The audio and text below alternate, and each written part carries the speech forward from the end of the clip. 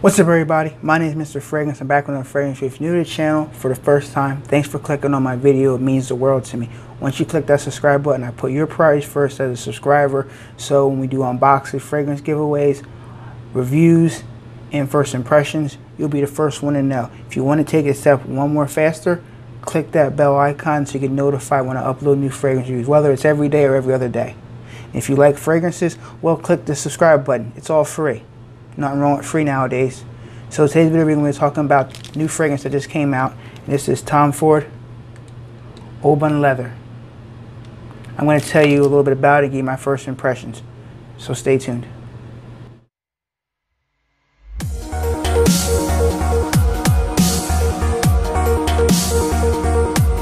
Today we're going to be talking about Ford Ombr'e Leather. I picked this up at Sephora yesterday, so I heard it just came out about I think a week ago, and I wanted to get my nose on it and see if it smelled good. So I sprayed it at the store. It smelled really good. And then I had an opportunity to get a couple other samples of fragrances, and it was cool. I picked this one up. So I'm going to break down the nose for you real quick and price point. So you can pick this up at Sephora or at Macy's right now. I haven't seen it Nordstrom yet, but if I do, I will update this video some more in the description. But right now you can pick it up at Macy's, and the price for it at Macy's and Sephora, the price is for a 1.7 ml bottle, 50 ml bottle is $125, and for a 100 ml bottle, or 3.4 ounce bottle they call it, is $175. Now let's talk about the notes in it. We have cardamom, jasmine, sambac, black leather, patchouli, white musk, leather, or black leather. I thought it was regular leather, but they call it black leather. So I'm going to give you a smell. I'm going to spray it real quick and let you know how it is. So here we go.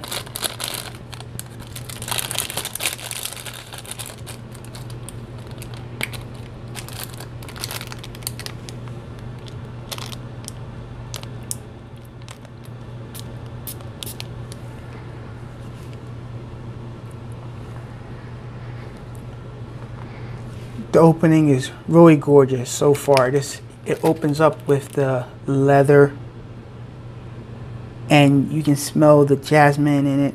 It's just, you can smell the leather, like really fresh leather. It's gorgeous. I didn't think I even liked leather scents, but this one right here takes the cake. I really enjoy the smell of it. I didn't try Tuscan leather yet. People told me I should try that one first because it's very similar to this one, which I'm going to get my nose on eventually, ladies and gentlemen. But right now, I'm talking about this one, Ford Ombr'e Leather. So far, the opening is gorgeous. I sprayed this already a couple times at the store, but I'm going to do it on camera now. But it smells so gorgeous. And the bottle presentation, I'm going to leave it in the corner over here on the right or the left of how the bottle looks. And it looks nice. It's all black, and it has the word Ford, and it has Ombr'e Leather on it. Pretty cool, a little standard, nothing like glamorous, but it is nice, all black on white. It's pretty cool.